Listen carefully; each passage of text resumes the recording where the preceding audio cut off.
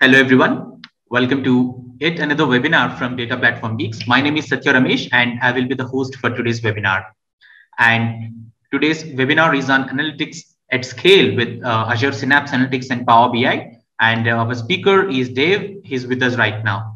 And before we start the webinar, I'll just take a few minutes to quickly introduce about what is Data Platform Geeks. And I also talk about a flagship venture from Data Platform Geeks, which is Data Platform Summit. So our community work started back in 2004, and we started with 7 people back in Calcutta. If you see, that is the first picture of our first community event. And from there, we have done a lot of community work in the last 2 decades. And in the year 2010, our community work shaped out and we started SQL Server Geeks. And gradually we started in the year 2015. We have started SQL Server Geeks Annual Summit 2015. And that progressed for a couple of years, 2016, and we have rebranded ourselves and Data Platform Geeks was born. And from 2017 onwards, the SQL Server Geeks Annual Summit was renamed as Data Platform Summit. And from that time onwards till 2019, it was all in person. And from 2020 onwards, everything was virtual due to the pandemic. And if you can see, we have a lot of community events. We do a lot of conferences. You can find everything in Data Platform Geeks. We do a lot of virtual symposiums, webinars, in-person events, etc. And this was one of our pictures that we really cherished. This was the Data Platform Summit 2019 group picture that we have taken in Bangalore along with a lot of Microsoft people and a lot of experts from industry and our delegates, etc. You can see Gail Shepard. She was corporate vice president of Azure Data at that moment. And from this picture to this picture, we have grown shoulder to shoulder and we expanded ourselves to a lot of countries. So if you can look at this map, a lot of people started flying down to Bangalore and used to start attending Data Platform Summit. And after that, once we went virtual, then a lot of countries started participating. So these are the top 20 countries that used to participate in Data Platform Summit. So this year we have already launched Data Platform Virtual Summit 2022. And the good news is this is free. This year, Data Platform Summit is free for everyone. You just go to dataplatformvirtualsummit.com and you can register for free. And we have also announced pre-conference trainings. So pre-conference will happen 1 week before the actual conference. And these are the paid trainings. And we have announced total 12 classes. These are the 8 classes and Dave is doing one of them. And we have recently announced 4 new pre-con trainings as well, which you can find in our website. And Dave is doing analytics at scale with Power BI and Azure Synapse Analytics pre-con with us. And the special thing about Data Platform Summit is the price is very, very nominal and you get to have recordings of the training as well. Nowhere in the world you get the recordings of the training class that you have attended. And the special things about Data Platform Summit that we are trying this year is we are doing multiple editions. So Data Platform Virtual Summit, the regular conference will happen in 5 editions: ANZ edition, APAC edition, India edition, EMEA edition, and Americas edition. And to increase our diversity efforts, we have also trying to bring you the content in multiple languages. So in Data Platform Virtual Summit 2022, you will see the content in Spanish, German, Portuguese, Serbian, Slovenian, Mandarin, etc., etc. So we try to bring the diversity factor into Data Platform Virtual Summit this year. And we also have a special focus on SQL Server 2022. It is already under public preview. Maybe it will be released this year, maybe, we never know. But it's already under public preview. We have a special track on SQL Server 2022. And yes, we believe that content is king and we try to give you the best possible content that you can grab when you attend Data Platform Virtual Summit 2022. And a lot of technology coverage, database administration, database development, business intelligence analytics, data science, industry solutions, and special student track this year. And a lot of technology coverage is being covered under Data Platform Virtual Summit 2022. And we also invite knowledge partners. If you wish to be knowledge partners for Data Platform Virtual Summit, yes, you're all invited. Please write to kp@dataplatformgeeks.com. You can visit dataplatformvirtualsummit.com also to find more details about knowledge partnership. You can, right now, you all know about Data Platform Virtual Summit, and you can quickly evaluate, go to the website, and the bookings are open. You can join the summit for free, and you can purchase training classes. And whoever is attending this training class, this webinar today, you have a special discount code that will be shared in the chat window in some time. Special thanks to Microsoft so supporting our community efforts, SQL Server Geeks, Data Platform Summit, and Data Platform Geeks. And we request you to follow us in all our channels. We are everywhere. We are on YouTube, Telegram, Twitter, LinkedIn, Facebook, etc. And quick housekeeping announcement. We all know that. Please use headphones for the better experience. And if you have any question, please use Q&A panel to ask your questions. And important thing is, please stick around till the end of the webinar and please share the feedback with us. And that's all, friends. With this, I'll hand it over to Dave. Dave, please take over. Thank you very much. So let me share my screen. Screen number 3, share. Yes, I can see the screen. Please go ahead. All right. So the chat is now gone on my side. So Satya, please help me in that aspect. Sure, if there is sure. something, any questions comes in the chat or any questions comes in Q&A panel, I'll help you there. Thank you. Yeah. Well, I don't expect any things like halfway the session that's really urgent. But if there are, just feel free to interrupt me, and then we handle them right on the spot. And otherwise, post your questions, please, in the chat, and we will get to them at the end of the webinar. So we are going to talk about Power BI and Azure Synapse Analytics, and I have a lot of experience in both areas, but usually I create these solutions with my buddy Mark Lelyveld, but he's not here today. And as you said, in the future we will have the pre-con at the summit, and probably Mark will join me there to do the session together. So you get 2 experts for the price of 1. So a little bit about me. My name is Dave Ruijter. I live in the Netherlands, and I'm a solution architect for the data analytics world. I have around 15 years experience, and quite some time I've worked with Macau, a consultancy firm in the Netherlands, where Mark is also working. And a year ago, I started my own firm called Blue Rocket Data Consulting.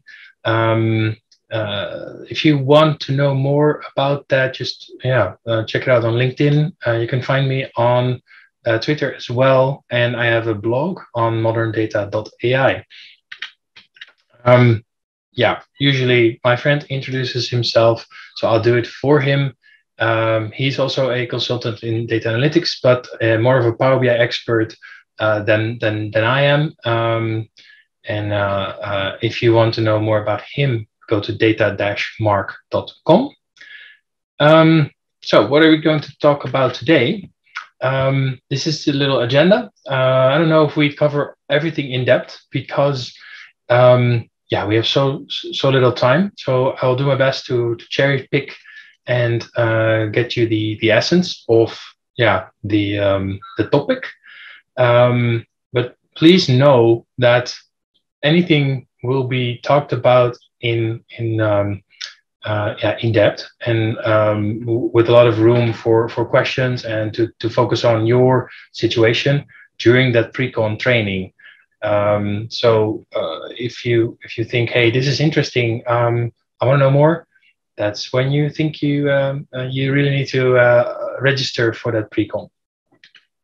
All right, so we will talk about the challenges that you can face in the data platform, specifically Azure Synapse Analytics, and the challenges that you can have in Power BI, and how at least Mark and I noticed that the other side of the things can help each other. So you can combine essentially the best of both worlds to get an integrated end-to-end solution that's scaling a lot better than the individual solutions. So that's the key focus of this training. And when we have talked about those challenges, we will see how we can solve them. We did a little deep dive in the data platform solution areas and advanced scenarios that you can do there, and the Power BI advanced features that you can utilize. For instance, some hybrid tables, incremental refresh, and how you can also orchestrate the entire data flow from source ingestion towards a refreshed data set in Power BI. All right, so after the end goal, the pre-con training, you will be able to design that solution targeted to your situation, of course, using all of these advanced capabilities from left to right. And as I said, the orchestration is an important part. You don't scale your solution if you don't have the orchestration up and ready. You cannot have a 15-minute refresh from source data towards a report in a giant big data solution if you don't have the orchestration up to par. And as I said, 15-minute refresh, easily capable if you have the performance right. So we will explore techniques, how you can identify the bottlenecks of your performance, how you can troubleshoot them, and in the end, of course, how to solve them. And along the way, there is a focus on cost management, because having a scalable solution that just where the cost just scales up as well, that's not really an ideal situation, is it, right? So we always want to keep the cost predictable and as low as possible, and not connected linearly to how your data size grows. You want to keep maybe the same cost when your data platform grows and your solution grows. So some tips and tricks how you can do that, but it's not a separate chapter. It will just be mentioned along the way, because it's an integral part of all of the decisions that we make. All right. So what kind of solution challenges do we face? Why is it interesting to talk like a pre-con training 8 hours long about this topic? And that originates from the separation of worlds that we see in day-to-day life. And it was also reflected in how Mark and I did our jobs. So we were colleagues, and a lot of times a solution that we built, if it was like, it took both our expertises to finish and to finish successfully and to succeed. I'm more of a data platform guy, and what we noticed is that the data platform people kind of always did Power BI on the side, because the data platform without this reporting analytics layer in Power BI, it's not that useful. There's actually always Power BI involved. But the Power BI consultants and developers, they could do without the data platform. And that's like fine. There are perfect use cases where you don't need a data platform. But there are challenges that you can face in Power BI where a data platform actually solves that really easily. So they should just combine those expertises, and then you get an integrated solution. And so it's all about bridging that gap. So let's take a look at the data platform solution challenges that I would face. I would have a really great data platform. Ingestion of data was streaming.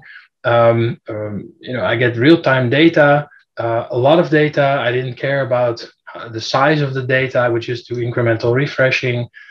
getting the delta load from the source.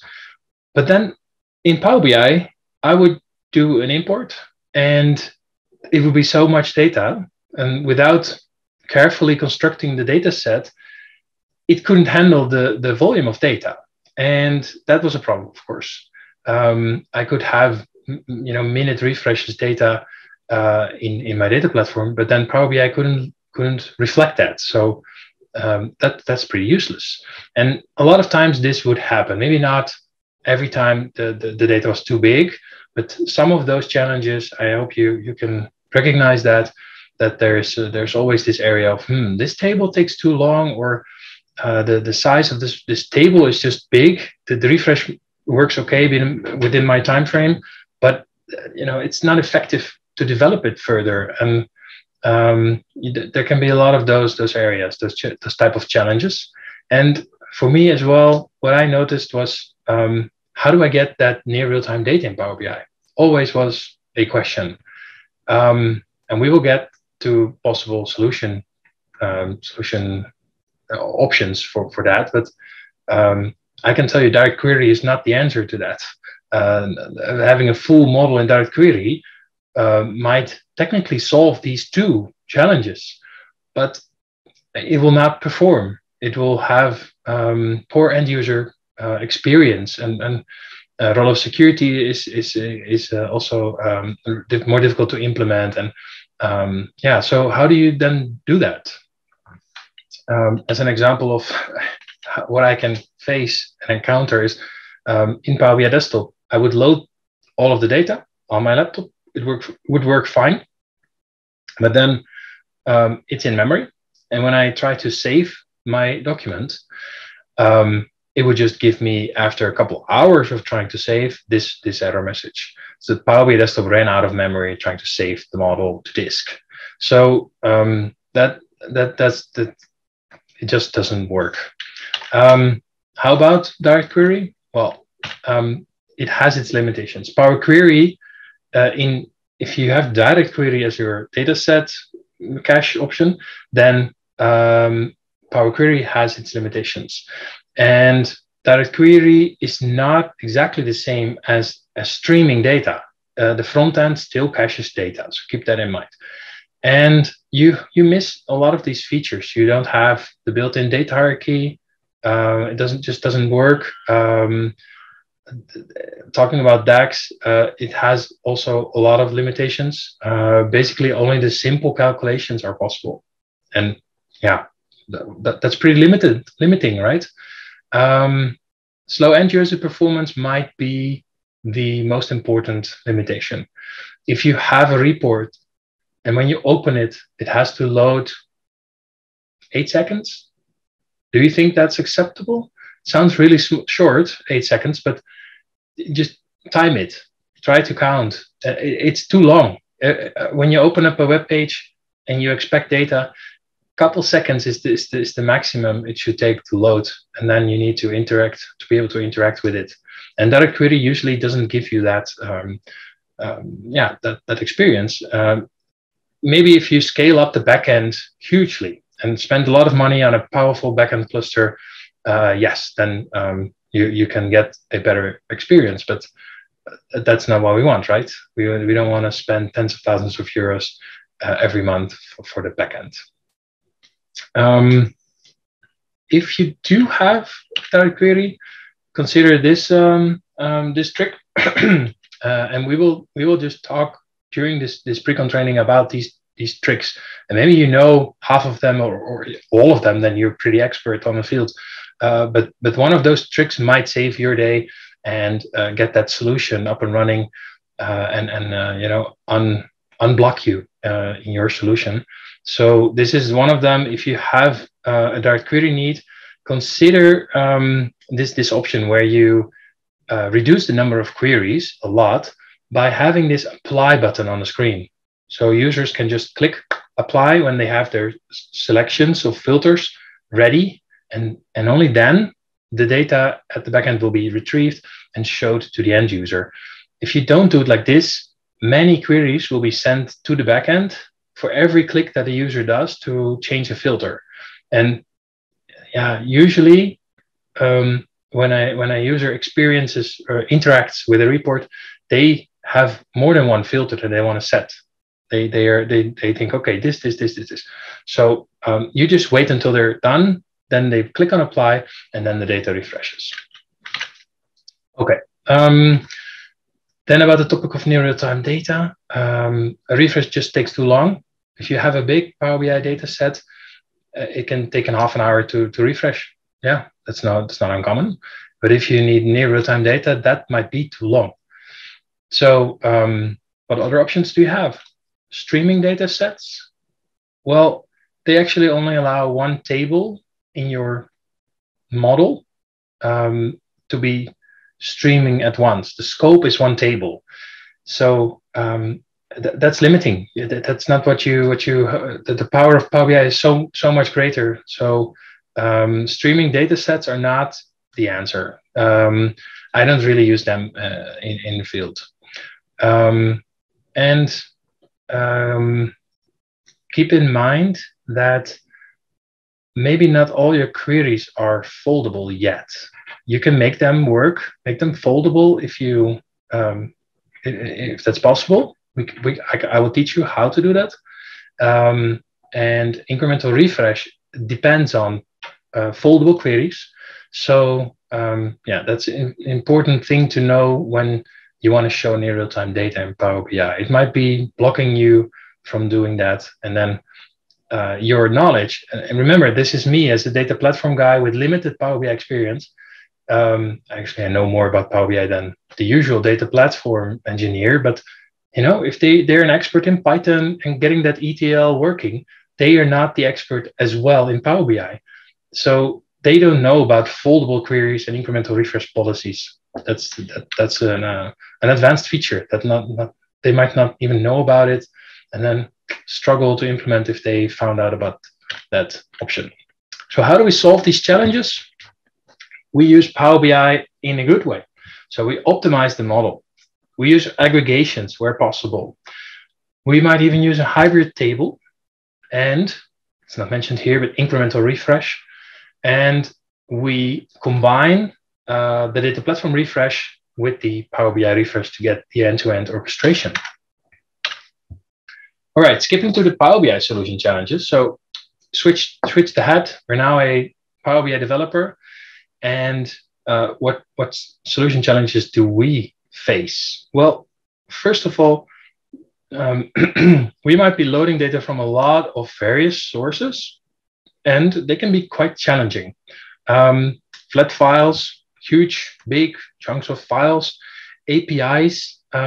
If you're lucky, the authentication to the API is not OAuth. OAuth authentication is more difficult to implement in Power BI. It is secure though, so that's why you encounter it more and more and more. But that's difficult to do in Power BI.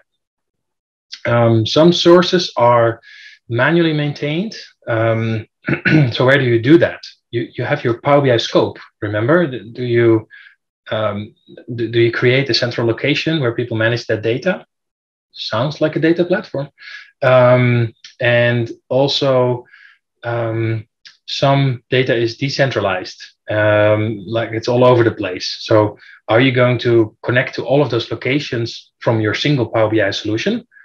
You could use data flows in the Power BI service to do that, to load them once and then reuse that data in multiple Power BI solutions.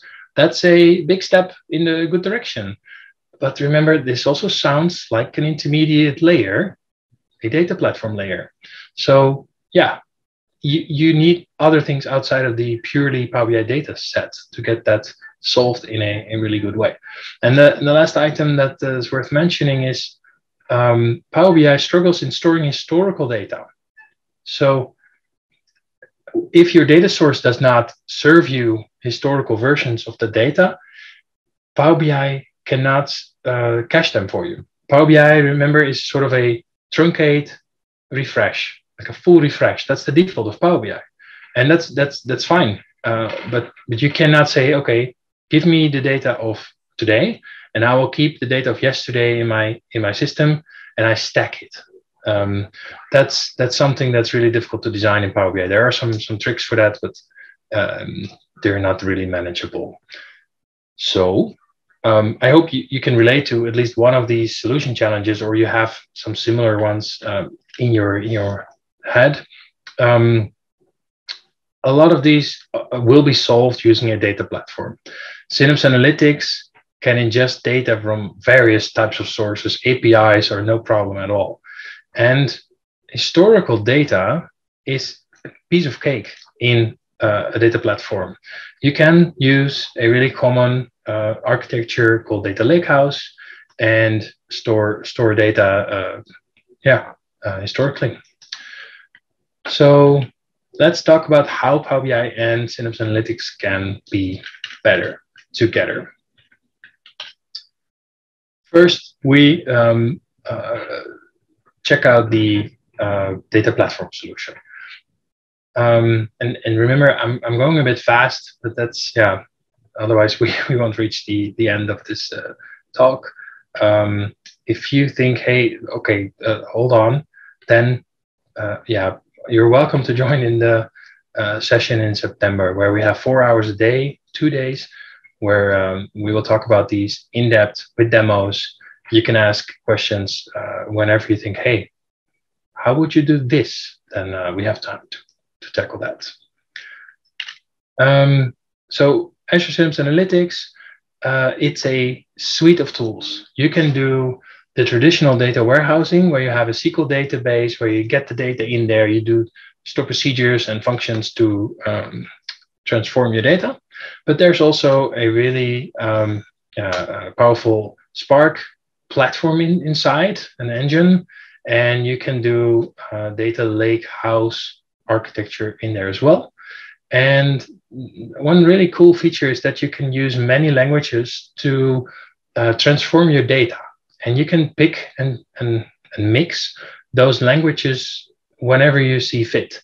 So if you have an existing solution and it's leveraging SQL language, then you can just migrate it, and it will work quite easily.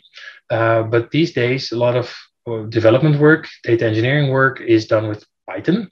So the new things and like one fact table might be a combination of SQL and some Python code. That's no problem at all. And if you think, well, okay, I haven't worked with Azure Synapse Analytics, but I do have some experience with Azure Data Factory, then please note that Data Factory is also available in the suite of Azure Synapse Analytics. It is a sort of combination of all of those powerful tools inside one portal. So let's see what kind of options we have to ingest data from APIs. Remember, that's one of the topics that in Power BI, it's quite difficult. How would you do that in Azure Synapse Analytics? There are many options. Some of them are not as good to pick. So I'll briefly discuss them. The first one is a pipeline, which originates from the Azure Data Factory product. And there are activities in a pipeline where you can retrieve data and then store it in your data lake. The pipeline functionality is not intended to be a data transformation feature, but it can be a copy activity, copy feature. So getting data from a API is really well implemented in a pipeline. So I would advise to do that. You could also use a data flow, which is also originating from the Data Factory product. And don't confuse that with data flows in Power BI. The data flow functionality in Data Factory is under the hood, it executes Spark code, and it's really powerful, and it's resembling the SSIS world. If you have used SQL Server Integration Services before, then data flow is sort of the same look and feel. You have blocks, you create this data flow, and it's visually it's really visual oriented. And then you can use Spark notebooks. And as I said, many languages available.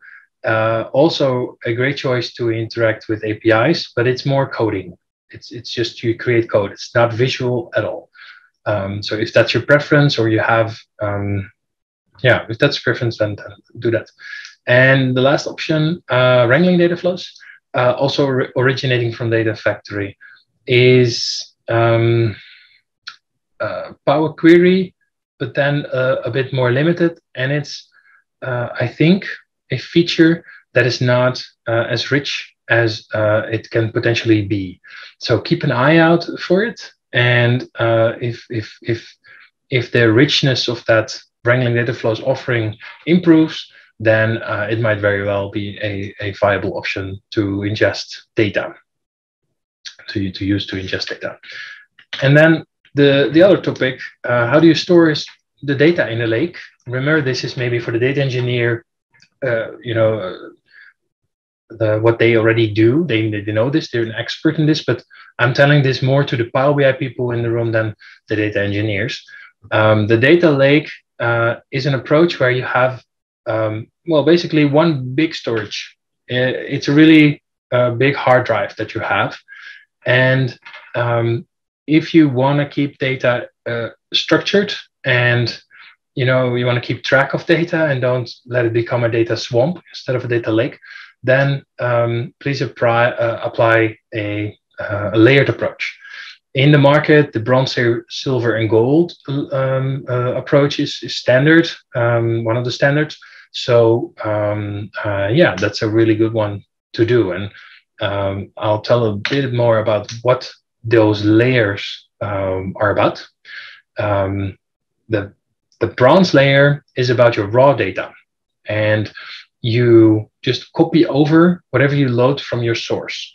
If the source is a file, like an Excel file, you will have that Excel file in your bronze layer in the correct folders. So you would have a structure where you store within bronze, you have a subfolder for every system that you load. And within that system, you would have a folder for every table. And then within the table, you would have a folder for the date and time when you loaded that specific data. So if it's an Excel file, then in a folder for the date and time would be that Excel file. If it's an API and you get data in JSON format, store the JSON right there.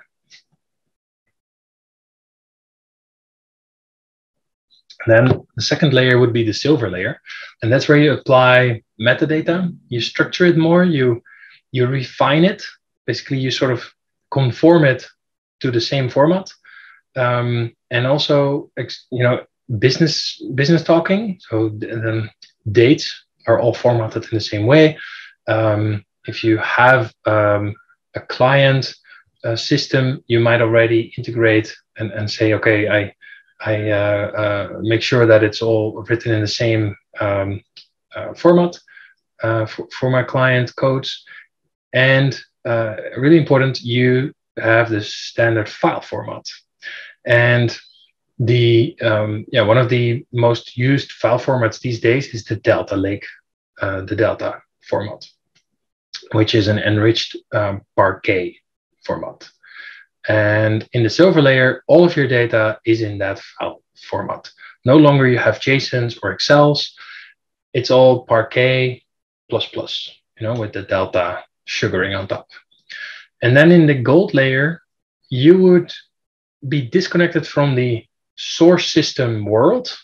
You would focus on the front end, on how am I going to use this data, so you make it fit for purpose. If it's the Power BI model that you're going to need this data in, you're building a star schema. So create a table for every table in your data set. It's just prepare it as much as possible in the format that you need it in Power BI. And of course, implement all your business rules, transformations, merges, etc., etc. Also, the data in gold will be stored in Delta. All right. So I'll skip the demo right now, but if you want, visit the pre-con. I'll go back just 1 second because I forgot to mention here in this diagram, you can see that there is a SQL serverless views layer right here between Power BI and your data lake gold layer. And that's the nice thing about having Synapse Analytics, is that you have this serverless views option. And serverless is a common term in the data landscape, but for Power BI people, it might be not known. And what this means is that you don't have a dedicated SQL Server database waiting for you to serve the queries for you, and you, in that case, you would pay for that database. You can scale it up and down, but it's a predictable cost, steady cost. If you want to scale up, you have to do it manually. Serverless means that Microsoft will take care of the hardware and the infrastructure and the databases for you in the backend. You have a sort of a virtual layer, and you define your queries in there, your views in there. And whenever you say, hey, I do a select star from that view, it will warm up the server in the backend. That's really like instantly. It takes a couple of seconds the first time. And then after that, you don't even notice that there's a delay because it's already there. And this is a really cost-efficient way, because you pay for the amount of data that will be scanned by your query. So if you have even if you would load that data in the SQL Server, you would pay a lot more. So this is my go-to to get data from the lake. And the lake is, remember, the giant big storage account. And Power BI struggles to get the data from the lake directly. It can do that, but it's so much easier to work with this SQL Server endpoint than doing it directly. So keep that in mind. And as I mentioned, there is a short warm-up time. Here you have an example of some demo that I prepared with a lot of data, 1 billion plus data, or is it? It's even more. This is 114 billion records in Southwest Territory alone. So that data was scanned and served to me in 14 seconds. And I think this was when I did it initially. All the queries after this were a couple seconds most. So this warm-up time is something to consider. If you have a direct query plans, this warm-up time will drastically make your direct query report performance a lot lower. But if you have a end-to-end refresh, where you say, hey, Power BI, go and refresh your imported data, 14 seconds extra duration is, of course, neglectable. A lot of best practices for serverless pools about how you can optimize your storage in your data lake, keep them between 100 megabytes and 10 gigabytes per file, wherever possible. And then, looking at the time, let's move on to the Power BI improvement areas. So now that we have checked out what the Power BI people can do in Data Lake, let's do it the other way around. So we have the data engineer, and they need to improve their Power BI solution, or they get help from the Power BI developers. And what will the Power BI developer tell them? These are the things that we're going to take a look at, if they are applicable for you. First of all, let's measure what is going on. And you can do the basic measurement, simple measurements, not basic, but it's easy to do, using something called Vertipack Analyzer. And that's built in is a tool called DAX Studio.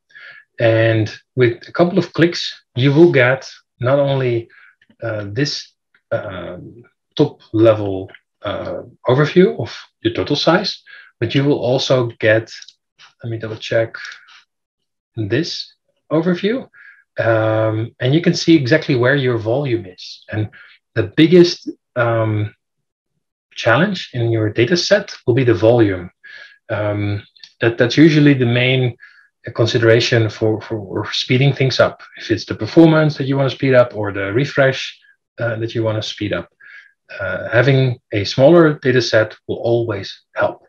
And where do you start? So in this example, you see sales aggregated table is one of the biggest contributors. And the Vertipack analyzer will serve you this overview, and you can check out columns, relationships, partitions, and a summary that we also just saw within seconds. So please do that. Keep track of your performance improvements by storing screenshots or the output of this analyzer. So you can see, hey, last week when I started, what was it back then? What did I do? Did I improve how I think I improved? That's really important. And then your data set will also improve if you apply a star schema. There are numerous blog posts and webinars about this topic, but in general, you keep your fact data centered, and you split your dimension data into data tables that focus on the descriptive information only. How would you roll up your facts? Those tables are the dimensions. And if this is new for you, then there's a whole world to explore. Sometimes we call them lookup tables on steroids. Then aggregations. And this is something that we can spend hours on, and we will do a big topic on this in the pre-con, because aggregations are maybe easy to understand, but how you can utilize them, when you should apply them, is something you need to get your head around. And when it clicks, then you can decide how you can apply this to your solutions. So what an aggregation will do, it will have an in-memory cache of a certain aggregated form of another table in your model. So let's say you already have a sales table, then you can define an aggregated table of that sales data, which is on a higher aggregated level, which means some detail is left out. Maybe the product item that somebody bought is left out, but the product category is still in there. So you roll up all of the data. You can no longer see it in that aggregated table by product item, but the result is a much smaller, in terms of size, table. And what the engine will do is, if you have defined such an aggregated table, it will know if it would need if it's possible to check out the cache to the aggregated table in the cache to serve you that query, or if it needs to go to the detailed table. And this example is a query, a query option where the detailed table would be served from your data source, your backend, the data lake, for instance. And this way, you would get a smaller data set, faster data set, and there are lots of options to use this to optimize your experience. And also, in the end, this can help you to get near real-time data in combination with a big set of data. I'll skip this one. Power BI is also capable of defining automatic aggregations, so you don't have to define them yourselves, but this is only possible for certain data sources. So if you get your data from an Azure SQL database, a dedicated SQL pool in Azure Synapse, Google BigQuery, or Snowflake, then Power BI, if you have premium per user or premium capacity, then it can check out the query logs from the users and then define which aggregations are helpful, and it would just add them to your model, make them refreshed, And over time, it would just keep training and learning which ones are used, which ones are necessary. So that's a really powerful solution. If this situation is applicable to you, then something worth to check out. Then this is what I talked about. When a query comes in, it would check, hey, can I source it from the aggregated data or use the direct query detailed data? And an aggregation does not have to be in direct query for detailed data. You can have the detailed data also imported. But if you do that, then the size of your model will not be smaller. So that's why this example is here. It's usually the biggest improvement if you then keep the detailed data in direct query mode and the aggregated data in import mode. That's where your big win will be. So incremental refreshes and hybrid tables. Incremental refresh means that Power BI will define some partitions of your table and then only refresh the data that is new and refreshed in your backend, and will only load that. So it can really optimize the time necessary for a data table in your data set to refresh. It's supported for Power BI Pro as well in the data sets. There's also an incremental refresh option for data flows in Power BI, but you would need Power BI Premium to use that. And the option to create a hybrid table, the second bullet talks about that, is something that you can only do in Power BI Premium per user or capacity. How would you create such an incremental refresh policy?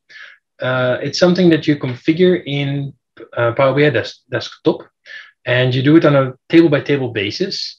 And what you need is a couple of parameters called range start, range end. And by the way, this is pretty well documented in the Power BI docs as well. And we will show you in a demo during the pre-con, where we just click through everything as well. And in your Power Query side of things, you would add a custom filter in your screen where you say, hey, my order date, I want to filter it to be between the range start and end parameter values that you have right here. So that's where you start. And then you open up this diagram, you point to the table and you say, hey, enable the incremental refresh, and you can just configure it. That's all you need to do. So you say, I want the data within 5 years. Older than that, I'm not interested. You can just delete it for me. And that's a rolling window. And then incrementally refresh X number of periods. And this can be small. So it will only check out the last 3 days of data. And the rest is just ignored because you might know that there's no change at all in that data. Oh, fine, then we can just skip them. But if you know that they're in the last half year, 6 months, there will be changes. Like most of the data is today, yesterday, last week.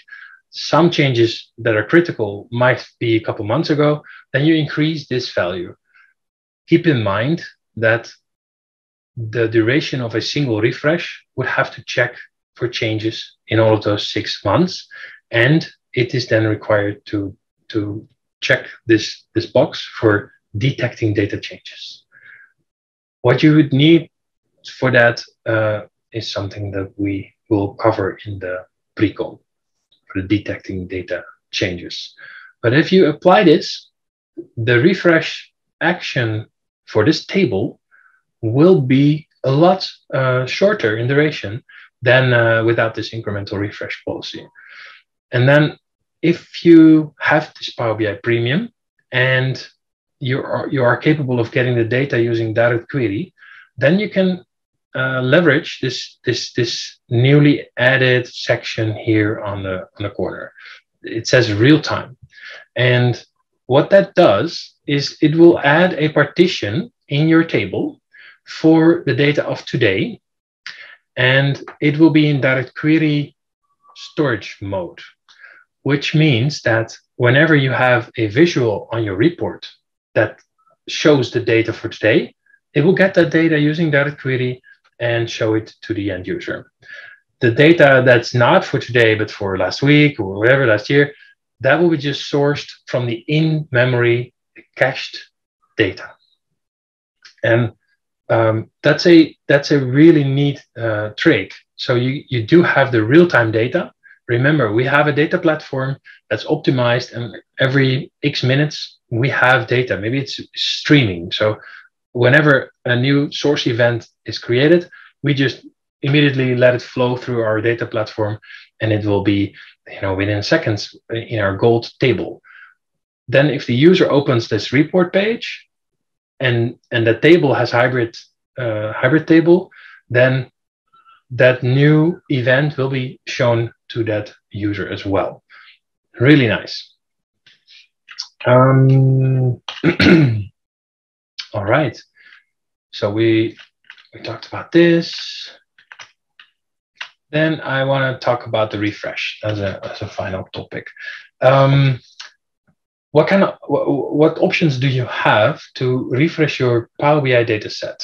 Remember, this is the data engineer that doesn't know a lot about the Power BI, and he just knows, yeah, I can schedule. That's fine. That's a big easy option. Back in the day with analysis services, we didn't have a schedule, so that's already a big win. But it's no use for us if we have a requirement to get new data within 15 minutes in our Power BI model. How do we then get the data? Of course, we can manually trigger, but that's a bit expensive, right? Then there are options to use some form of API. Power Automate is a feature, like it's a brother of Power BI or a sister, and really capable of chaining events together. So if your data refresh in the data platform is finished, you can use Power Automate to chain the refresh and kick off your dataset refresh. Under the hood, it uses the API to do that. You can use PowerShell scripts as well. Under the hood, it will call the API, and you can directly use the API yourself. And some considerations. Why would you do a refresh of the entire model when it just takes too much time and has a high constraint on your backend sources, your data platform? If you do a full refresh of your entire data model every 15 minutes, but you have 20 fact tables, 10 dimensions, maybe 100 dimensions, I know for sure not all of that data is refreshed in the last 15 minutes. So do it more intelligent. Try to focus on what table is updated, and maybe only a couple partitions within a table, and see if you can use one of those techniques that we discussed earlier as a hybrid table, for instance, or an incremental refresh policy. How would you do that is by using the async refresh API, which is now called enhanced refresh API. Or if you want to do it more bare metal, go for the XMLA endpoint and send it a XMLA command. But the more easy thing is just using the refresh API. And you can specify the objects to refresh. Here you see an example where you say, okay, we want a full refresh. This is not full data model. This is the type of refresh. There are other options. Check out the documentations. You can do, leave it to full if you don't know. Leave it to transactional and max parallelism and retry to the defaults. This is the part that you want to experiment with. Objects. It's just a little JSON structure of which table, maybe a partition within the table, you want to refresh. And this is quite familiar for the data platform people They talk about partitions also in the Delta files. So they know, hey, only these partitions have been processed in my data lake. Just call those partitions in a refresh action, and the duration of that refresh will be a lot shorter, maybe a minute instead of 30 minutes. So that's one of the best tricks to shorten your refresh and get data in a near real-time fashion towards the end user. And as I said, the enhanced refresh API is now generally available, formerly called the asynchronous refresh that we just saw in the slide deck. Then ideally, you would have this daisy chain of actions where you combine the pipelines from your data platform and also do the Power BI refresh at the end. You see here a screenshot of how you can do that. So you get an AAD token and then call the refresh API with that token, because that's the authentication mechanism. And within this action, you would use that JSON structure that you just saw. That's all you need to do if you also want to refresh your Power BI data set intelligently within your within the orchestration of your data platform. If you do it like this, you will have the lowest latency between the source and the report. And as we said, incremental loading should be possible and applied, should be applied where possible. You already did that in your data platform, do some delta loading from your source. You're not going to reload the source every run. No. Why would you reload your entire Power BI data set with every run? Do it more smart. All right. So I think I want to wrap it up for now. I hope you've learned already quite some tricks. And I'm looking forward to doing 8 hours of this with you in September. Any questions that I can answer right now?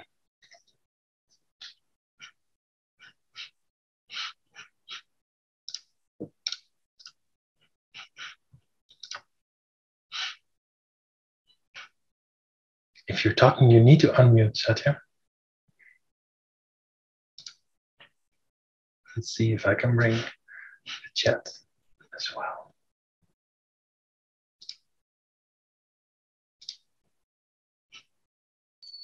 Thank you, Dave. Thank you for your time. And looks like there is one question from Bhupendra. Is the async refresh only for premium? That's the question.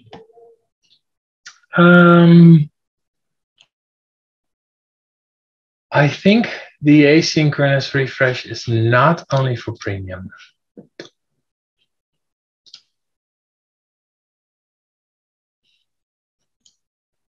If you want to know 100% sure, go to the Power BI blog and check out this post from Upemi. He definitely will mention if it's premium only.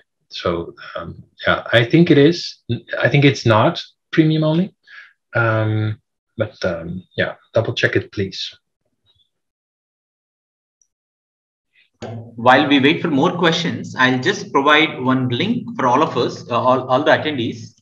So we request all of you to please click on the link and provide your feedback in LinkedIn. We have put up a post there in LinkedIn. I request all the attendees to just click on the link and put up your comments, good, bad, ugly, whatever you want to tell us. You can use that link to tell us. We wish to improve. All speakers want to hear the feedback after the sessions. So please go and do ahead. And if you do that, might be good to mention that it was this webinar, because I understand it's a generic post, right? Also about previous webinars. Mm-hmm. If you have specific feedback from my webinar or my speaking, make sure that I understand that it's focused to me or this webinar. Actually, it's a public forum. It's on LinkedIn. People will put up a comments on LinkedIn, and we have put up a post there with a thank you message regarding the series of webinars that we are doing. So I think we request all the attendees to mention Dave when you are commenting about this particular session. So it's easy for us. That's what I meant. Yeah, thank you very much. I really welcome any feedback. Yeah, thank you. So we are awaiting for a few more questions, and while we wait, I'll just quickly share my screen.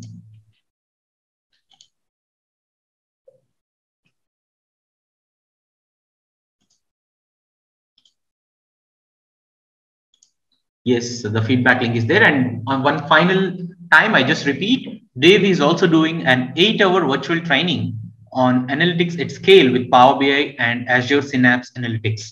So it's going to be deep dive, instructor-led training. You'll get more information from Dave. And just for this webinar attendees, we have a special discount code called 60 Steal It. So the discount code is already there on the screen, 60 Steal It. So you'll get a 60% discount on the current price that is there on the website. So please go ahead and grab the lowest price possible at this moment. And I also request Dave to speak a little bit more about his training class. So what he's going to cover in the 8-hour training class that he's going to do in this September. Oh, I need to unmute. Yeah, sure. So I already mentioned a couple of items during my webinar, but let me quickly, briefly check the outline of the training. Yeah, what can I say? After the pre-con, it's our aim, and we have been